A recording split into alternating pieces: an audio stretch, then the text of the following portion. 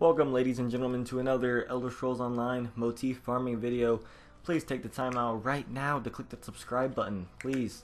I love it when you guys subscribe, and it means the world to me, so please do that. Now, where you want to go is you want to go to Stone Falls. It's an EBONHEART packed zone, and you actually want to go to the city of EBONHEART, which is located kind of like the bulge right there, and I'd say like the bay.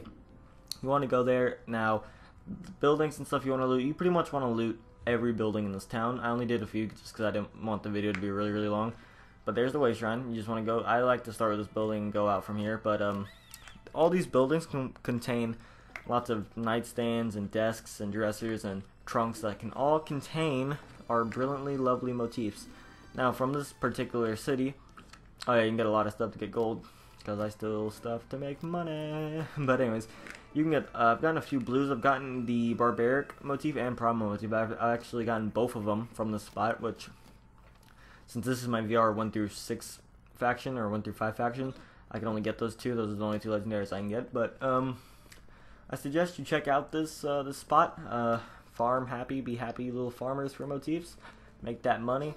The Battle Moon. Please click that subscribe and like button, and I will see you in the next video. Peace.